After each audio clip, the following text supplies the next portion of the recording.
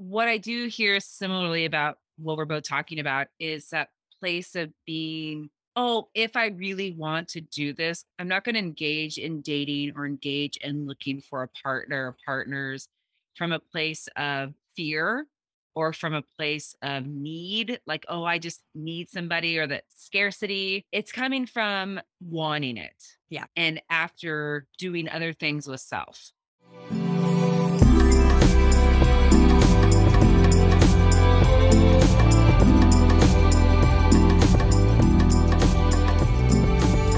Hello. Hello. Welcome back to Queer Relationships, Queer Joy. Well, for those that are tuning in the first time, I am one of your co-hosts, Keely C. Helmick. I'm a licensed professional counselor, owner of Connective Therapy Collective. I'm a white, able-bodied, with an acute injury still, healing, non-binary, queer femme. I am currently practicing solo non-monogamy. And I am Melissa DeSegurant, licensed as a professional counselor and a marriage and family therapist working at Connective Therapy Collective. I am white, able-bodied, bisexual, polyamorous, solo poly, am non-binary and gender fluid, and I use she and they pronouns.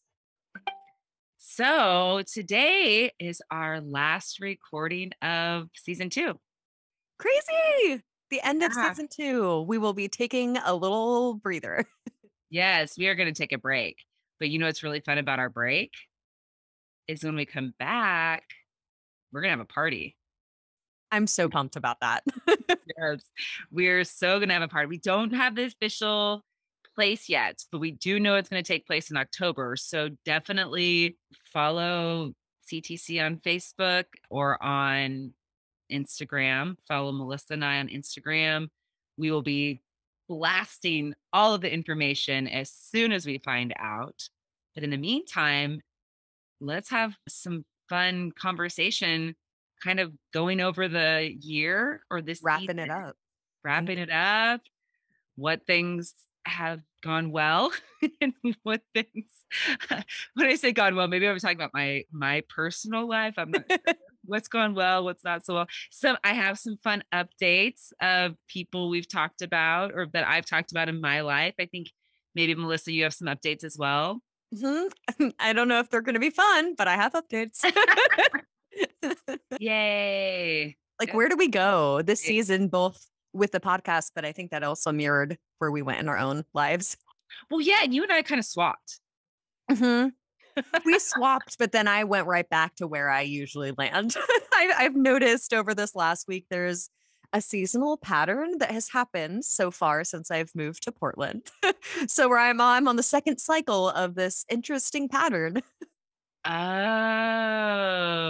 okay. Well, do you want to review where, I mean, in January we started with Robin and we were really focused on that self-love. That's where I think we started this whole season was the Yeah. relationship with self and recognizing that that is something that is it needs to be happening and potentially should maybe be looked at even before we start to get into relationship with other people. But I think we've come out of the relationship with self much more into the interpersonal dynamics and talking a lot more about community. And so maybe flipping that original narrative on its head that like let's do relationship with self and relationship with others at the same time. Yeah, doing both and building that interdependence, that way of connecting with others without that flavoring of codependency. Yeah. Yeah. So then we did the interviews, we did Valentine's Day or talking about slightly different Valentine's Day. I wouldn't say necessarily anti-Valentine's Day, but we definitely had our own take. Yep. And then going to some wonderful, beautiful interviews with couples. We had Pride. We did a lot with like relationship with exes too and boundaries with this was like a season of some, running into exes and a lot of poly stuff this season, a lot of non-monogamy. Yeah, and I think you're right, Melissa. Definitely some of the topics reflected our own lives and also our own lives reflecting what's going on demographically. At least I can say in Portland, Oregon. I definitely read and listen to things outside of Oregon. And I do think there's definitely non-monogamy and polyamory are definitely talked about quite a bit in circles Yeah. and is something that is being explored more or explored more openly. Right. And then also a little bit dabbling, and I'm definitely looking forward to next season having some more discussion around like BDSM and kink, Mhm. both Mhm. within the queer community and then in the queer non-monogamy community and the non-monogamy community in general with BDSM and kink. Yeah. There's so much more. There's so much more to There's cover. always things How do going we wrap on. it up? I know. Well, I'll say for myself, I can definitely I mean, when I'm thinking about what was going on in January, I was coming off of a hiatus of not dating after I found out about the person I was dating. And then, I mean, the year literally started with a bang for me, finding out that she was married. Mhm. Mhm. So then that went into a bunch of dating. And this was the first year that I ever identified and dabbled into this idea of solo non-monogamy Mhm. and being single and solo and just all of those explorations. And so now where I'm at, I'm like, okay, the update. Drum roll. I know, right? Drum roll, please. The person who I've been casually dating, who has been the most consistent person, but casually dating, not their primary person, officially left for their 6-month contract. Mhm. They're in a different state. I thought I was going to name this state. I'm like, no, no, no, I shouldn't do that. They're in a different state on a 6-month contract. And we did a breakup thing, but not like did a relationship transition moment Yeah. and really just decided that for them to be long distance like that and the way our relationship was set up in Portland, it just didn't seem like the best choice to label it as dating or have that extra commitment. So that was emotional. I spent Pride with an ex who shall not be named. uh DC kind of popped her head back in. We're not dating again, but her and I are talking and I'm having fun like listening to all of the lesbian drama from DC. That's fun. That's fun. Got the inside scoop. I do. At least I would like yeah, it's fun. It's totally fun. So we're in a place and then a couple and one other person that had kind of gone in and out. We have transitioned too and are in a very friend place. So, Mhm. Mhm. and I have a funny story. And I was trying to decide whether to talk about it or not. But I decided I keep going back and forth about whether to start dating again. Mhm. Mhm. I ventured out and had one date. Went fine. It was fun, cute, whatever. The fact that you said fine and whatever, like no disrespect to that person. But it sounds kind of underwhelming. It was just like it was good, but I was like, nope, I'm not feeling it. I just wasn't. Uh-huh. And I trust my gut. And you and I have talked about this before. How do we explain as therapists, as humans, that thing that's either there, it's not, and you can't? Well, this person, I was very honest and just said I didn't, I responded and said I didn't really feel it, but thank you for the cute date. And they asked me for feedback. Mm, How do we that's an interesting topic. How do we feel about dating feedback from one date? Yeah. Well, I certainly understand why people ask and want to know, like what was your experience of me? What happened? Or, potentially there's own personal reasons. I think it's up to you whether or not you give it. I've had I've enjoyed, of course, because my personality and being a relationship therapist, I really was curious what other people thought. Hmm. And I've gotten everything from similar to what you said, Melissa, like, yeah, good for them. Someone was like, oh, heck no, they don't get your emotional energy Uh-huh. for that. And I don't have a definitive, I did respond, but honestly, I didn't have feedback because I was just going with what my body and where I was at. And so, It was about your gut feeling, not about something that they did or said. yeah, and I legit said, I was like, I think, not to sound really cliche, but it feels like it's me, not you thing. Like it Mhm. literally just feels like it's me, not you. And it also made me think about, and maybe this, we keep wanting to do this, I still haven't done it, of having someone help me update my, if I, so I'm not dating right now. I tried that one. It's just like, I'm going to back off again. And I don't know. I feel like a lot of people experience the same thing when I talk to others, kind of Mhm. like in, out, like going in, oh, I'm going to back out again. But I also have a really busy summer of things that I planned. And so I don't want to feel the pressure of organizing my life around other things when I Sure. enjoy, there's lots of going on at work, a lot of stuff with my family and a lot of stuff, fun stuff for me. But I do think that I'm curious if part of it, the piece that I will own is like, am I being honest enough or am I presenting well in my profile?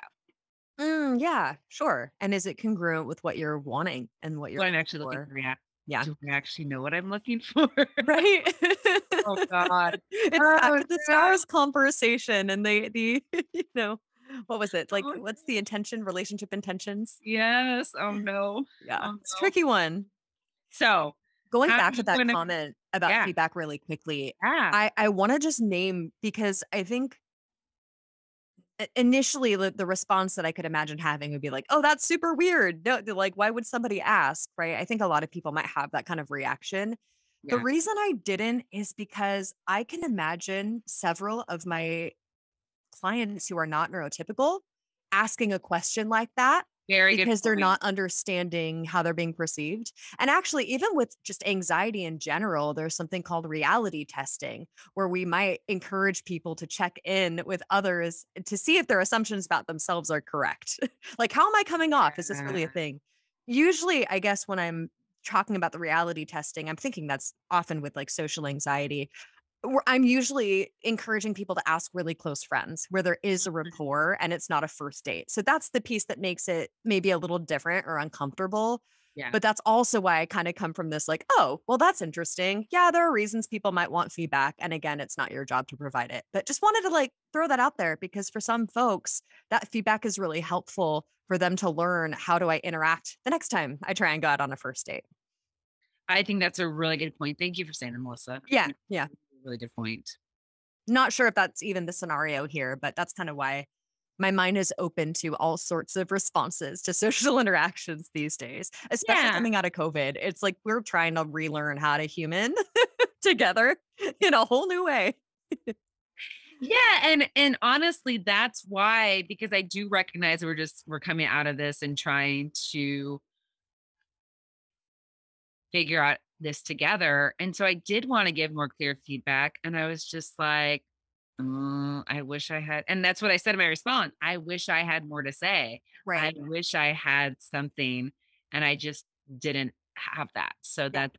that's where the honesty, and I did thank them for being upfront and honest, and I appreciated, I You appreciated gave that. authentic feedback. Yeah, it just wasn't.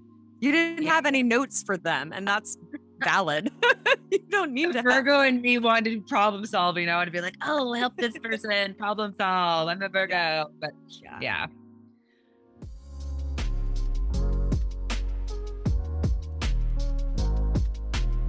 Hey, it's Cardinal, your behind the scenes buddy. If you're listening to this, then I am so grateful for you. Thanks for an awesome season 2. If there's anything you want to see in season 3, let us know by emailing us at media@connectivetherapycollective.com or messaging us on Instagram at Connective Therapy Collective, all one word. We've got some exciting developments in the works, but we want to build around what you want to hear. All right, back to the show. Well, what do you, Melissa, want to recap or update or all the above? I can get more clear on this pattern that I have noted. I'm laughing because I'm just like, this is so like me. Like I very much have rhythms and patterns and cycles in my life, which a lot of that is intentionally built in. That's part of how I do self-care. That's part of how I access spirituality. So yes, very cyclical, seasonally oriented person. Yeah. So I've had similarly, actually, a bunch of relationship transitions, some that were specifically verbalized. It had been kind of ambiguous what we were, but it was more than just a friendship. And we finally named this is just a friendship. Yeah. And I shouldn't say just because we've done so much work to like get rid of the hierarchy. So not just a friendship, but naming it as a friendship and therefore creating some boundaries around our physical touch and intimacy to match. So that feels good. My partner in California is more of a transition that's happened without a relationship check-in or conversation. They have a lot going on in their life, a lot of health concerns right now, and contact is just not really possible. And I think we're both understanding of that and still kind of love each other. And maybe we'll have a check-in later where we name specifically what we're expecting. Right now, I don't feel like either one of us needs that or has the bandwidth, but I do recognize that as a transition from where I started the year. Yeah. And I also do have one current relationship. It's not a monogamous relationship. It's a poly. I'm in a solo poly position, but I've gotten rid of my dating profiles. I shut it down. Oh, yeah.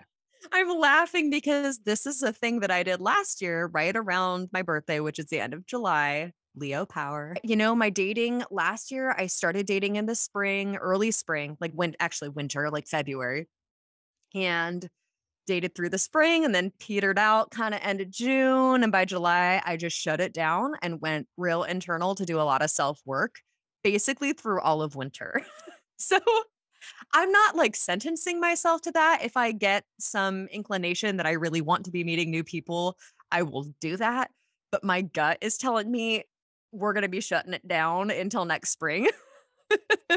With the exception of my one standing relationship. So there's a change from last year. Maybe I won't be like complete alone isolation, but there's just another layer of healing and growing that I am ready to do. And for me, again, just in this season of my life, I do that growth pretty much alone. So I'm very excited about that. I've come back to relationship with self after many fun weeks of dating.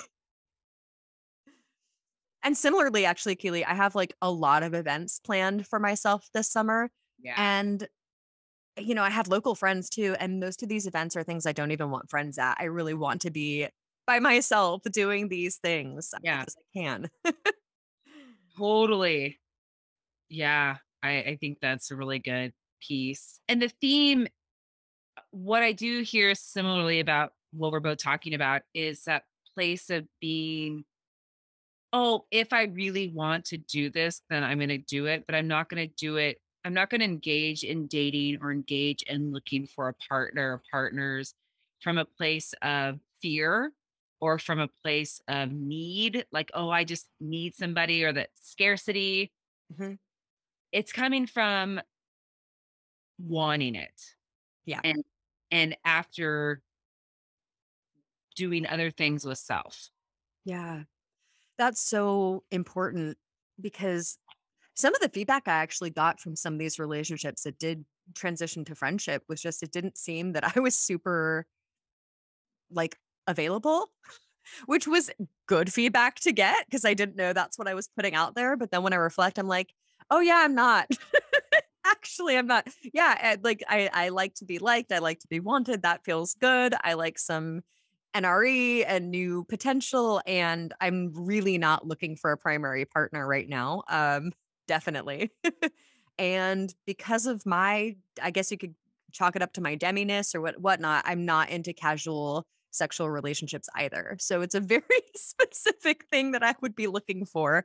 And I don't have a bandwidth to have a lot of partners. So yeah, basically what that all amounts to is I'm not super available right now.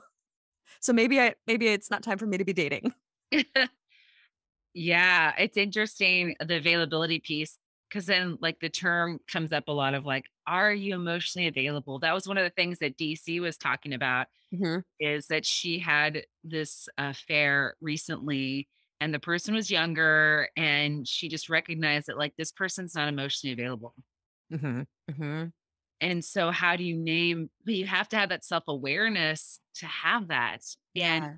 I mean, that's what I've been really talking about a lot, recognizing at home with my two kids, my friends, myself, business is, am I available for all these things? Yeah. And, or am I just like physically there, but am I really present and engaged? And I think that that's another piece that makes dating challenging right now because people are scrambling. People are in like survival mode. I mean, I don't want to go too much into it because we all know, but oh my goodness, the fucking prices. Like, Hmm.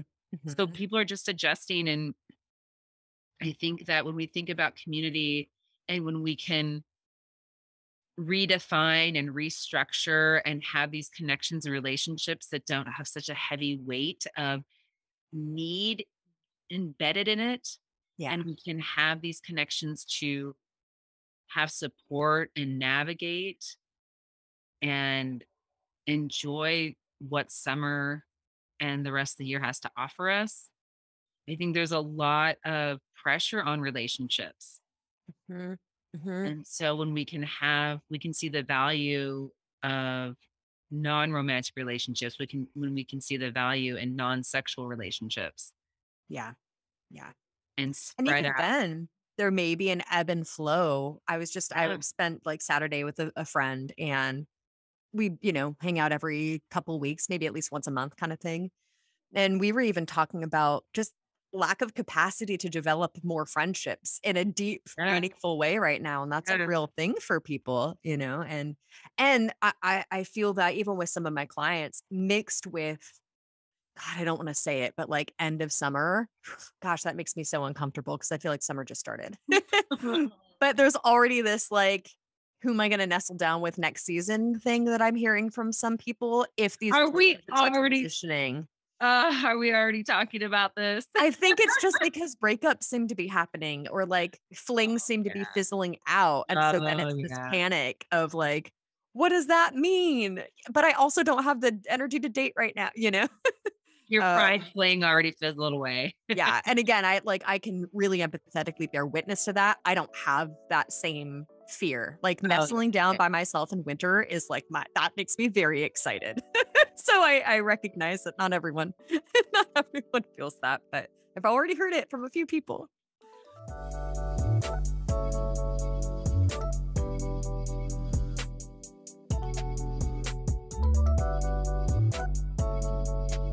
Well, it sounds like we have some foreshadowing of things to come that we will be talking about next season.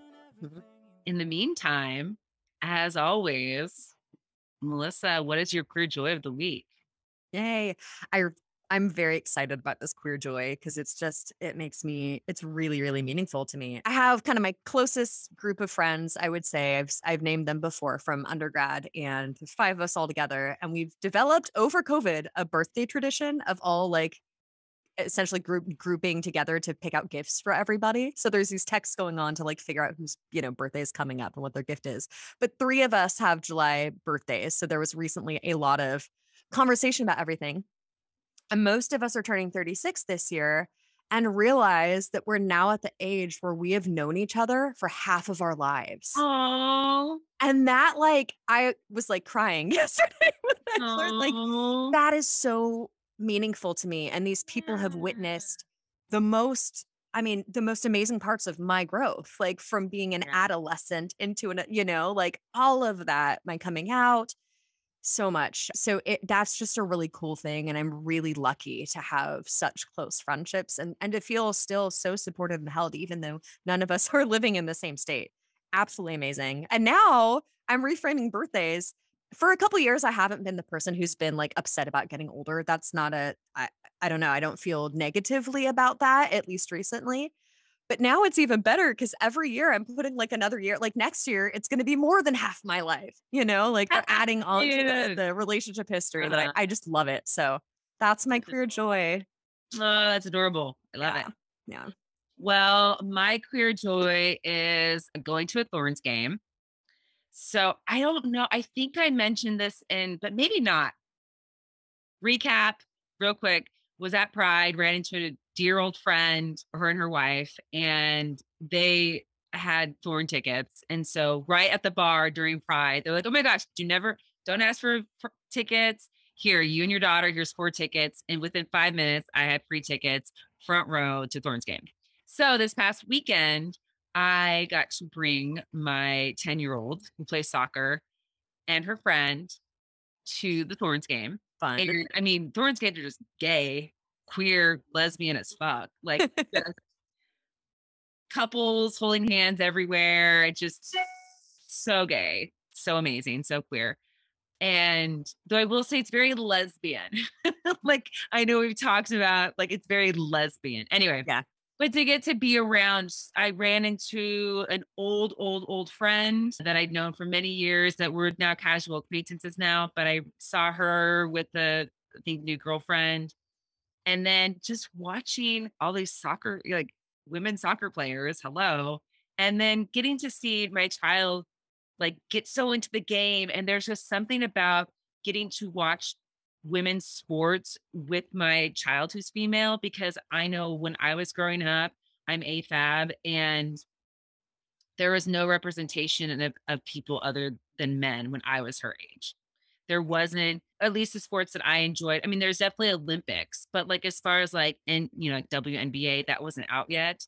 So it's so awesome to see her getting into this and having representation that she can look on the soccer field and see like images that are like her, like get to see people playing the sport that she plays and like this huge crowd. And really, so it was so awesome. Incredible. So, yeah.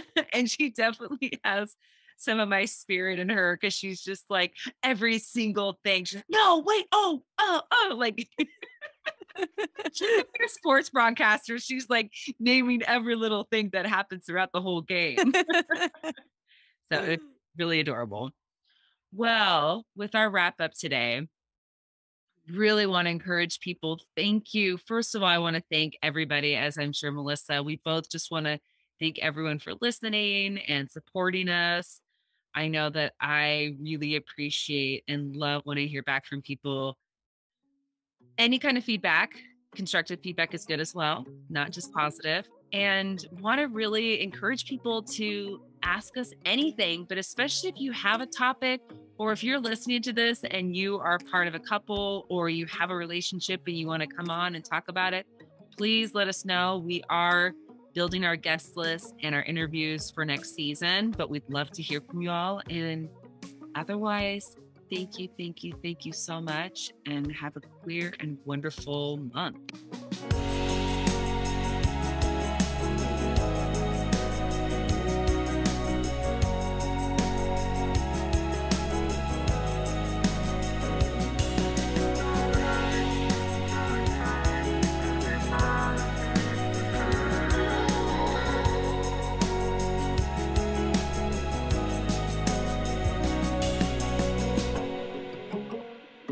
Thanks for listening to Queer Relationships, Queer Joy, a podcast by the Connective Therapy Collective, hosted by Keely C. Helmick and Melissa DeSegurant, with audio edited by Mars Gasper, produced by me, Cardinal Marking.